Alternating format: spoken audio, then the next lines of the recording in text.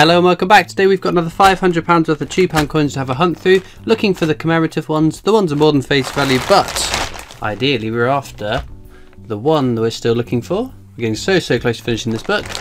It is Commonwealth Games Wales that we're still looking for. We've got all the other ones, including the full flag Navy Centenary. So just that one more to go, and then we will be starting a brand new book, which is kind of exciting. So without further ado, let's get into this bag.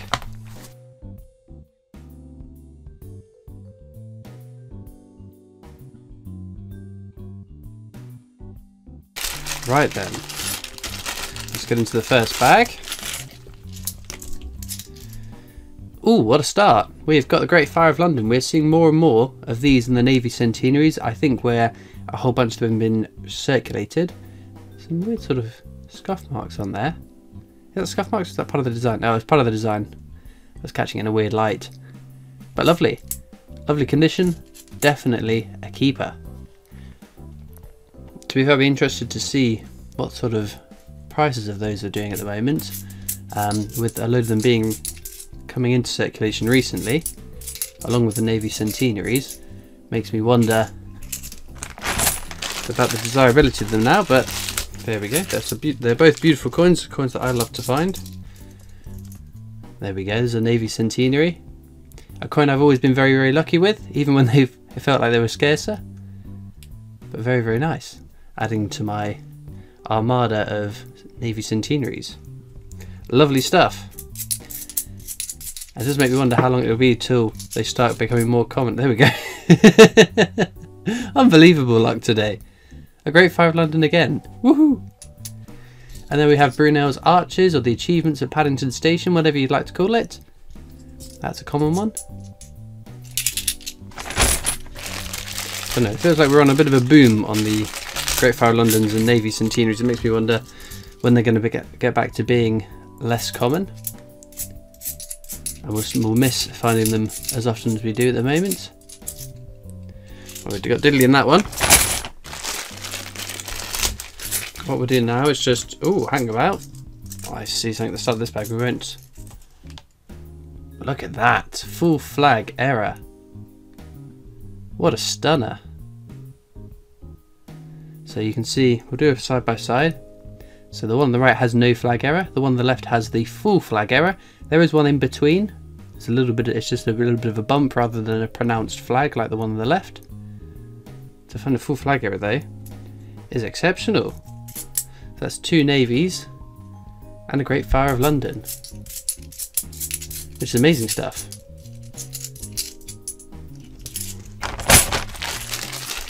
Right, we're doing an edge hunt on this one, so for those unaware, there's an inscription on the edge of all £2 coins, which is different for the different designs. So it looks like we've got a couple of options here.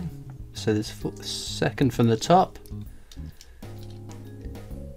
Deoxyribonucleic acid. Has to be the the DNA double helix. There we go, a very cool design, but it is a common one. Next up, third one down, that's got to be something again, right?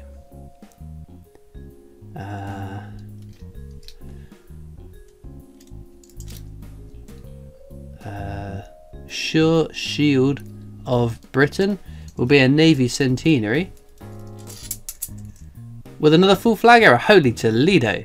2 full flag errors is astounding. And do we have anything else? What's that down the bottom?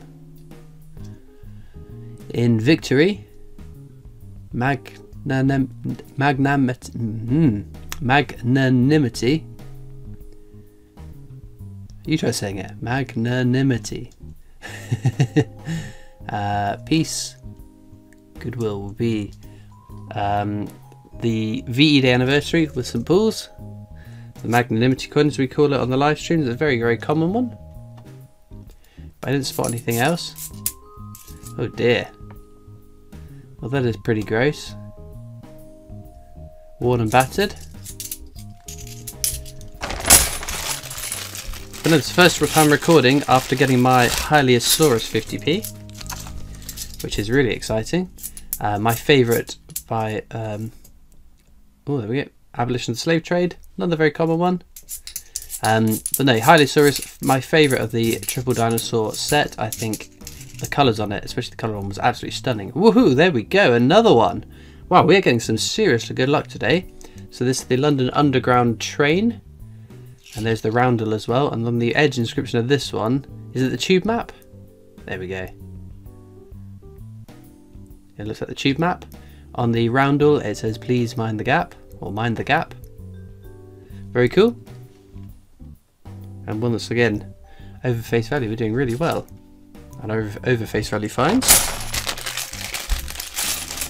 Right then. So yeah, very impressed with Hylosaurus. Excited to see if they end up doing more next year. We did get some news about tourist attractions in Wales maybe not opening up very swiftly. It could be sometime before the Royal Mint Experience opens up again, which is a shame, but understandable given current circumstances and given what the tour entails. Socially distancing on that would be kind of tricky. So it's going to be a bit longer till we'll get to go down again. We've got Lord Kitchener there. Another very common one.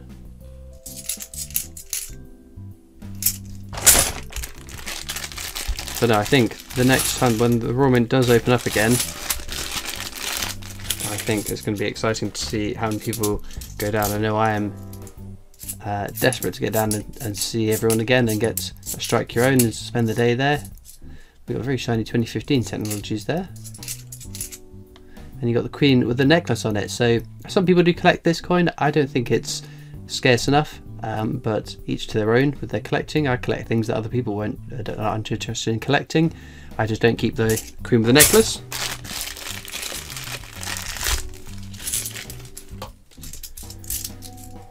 Oh, there we go. Another Great 5 London. Awesome.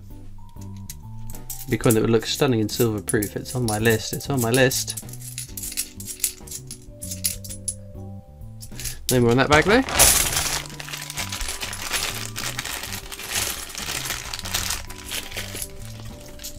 Right.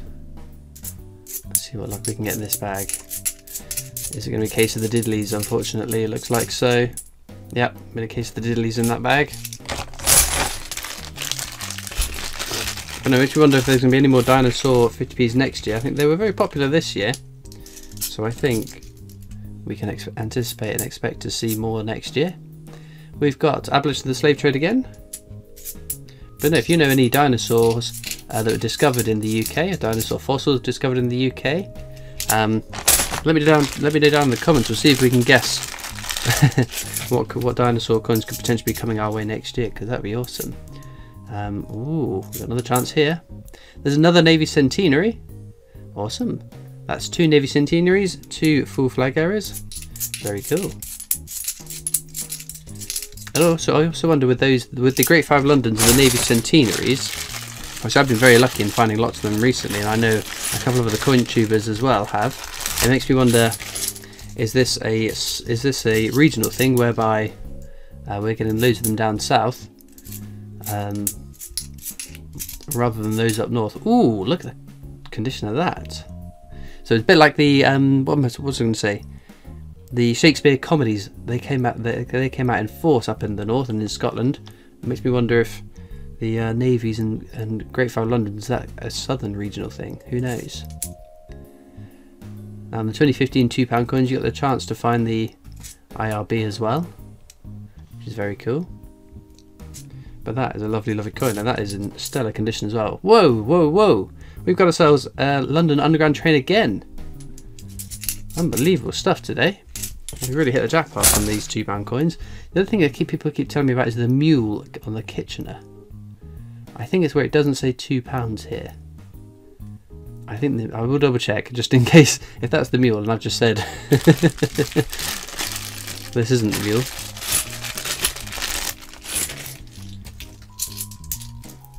But no, other than the Navy Centenary, there aren't really any errors that I look for on the £2 coins. I know there are some like cud errors and cud marks on coins, but I don't really look for them. Abolition of the slave trade again. You can find the NIFC version, the one that was not intended for circulation. It's got a smooth finish on the inner part and initials just to the right hand side there. But that is the circulating design. I've never found an NIFC £2 coin. I think that'd be awesome to do though. We found a fair few 50p's over the time I've been making videos. We've got Charles Dickens there, so we'll add that to the counters. Have got some counters tracking the common ones and also the Commonwealth games as well. There's a bit of fun just to see how many we find over the course of filling a book. With any luck, we'll be finishing this book off soon. We'll be able to start a new book and start the counters all over again with different coins on them. Maybe we'll put into the Navy Centenary in a counter or a tracker.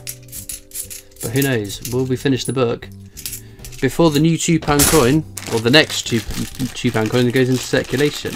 Because I've said it a bazillion times now, releasing all these navies and Great Fire of Londons, I imagine, is the last of the backlog of £2 coins that haven't been sent out of the cash centres. So clearing that backlog leaves room for new ones to come in. And I think it's exciting times. I'd be a bit gutted if they end up filling the backlog with a huge mintage of one design. I've got my fingers crossed that maybe we'll get a couple of different designs. It can be split across the VE Day, the new VE Day coin, and maybe a couple of other designs with the Britannia included. It's the variety that makes the hunt so exciting. Oh, there we go. Adding variety, we've got Shakespeare's tragedies there. One of a 3-part set, tragedies, histories and comedies. Very nice. Comedies is the one we struggled to find on the channel, but to be fair, we've found less and less Shakespeare's in recent times. No, what a hunt we're having so far. We've still got 5 bags or so to get through. We've got another Abolition of the Slave Trade. Popular coin today. And there is another Charles Dickens. Nothing else in that bag.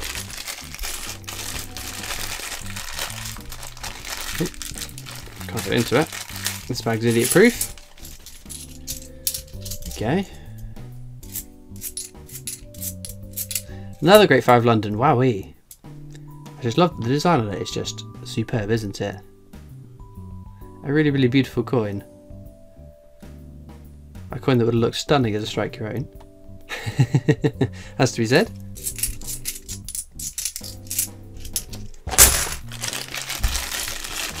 Right, 3 bags to go.